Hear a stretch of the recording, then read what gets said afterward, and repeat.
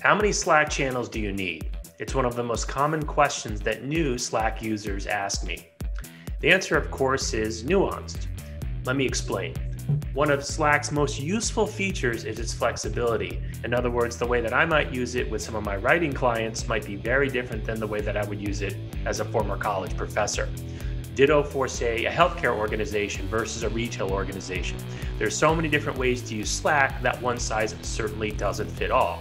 That flexibility, I would argue, is fundamentally a good thing. You don't have to cram a square peg into a round hole. However, that flexibility can sometimes be a curse. In other words, there is no one right answer for how many channels to set up. Now, I will say this.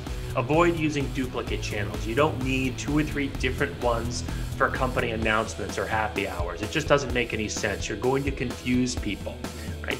You really want all of the communication in a channel to be about one topic, right? So don't be afraid to split them out. In other words, I probably would not use one channel for company announcements and happy hours. In that case, I would absolutely separate them.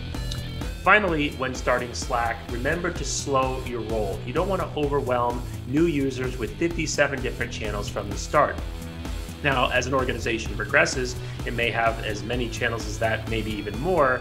But if an organization is brand new to Slack, I would start with 10, 15 channels, let people get their arms around it, and let those channels develop organically. Thanks, and good luck with Slack.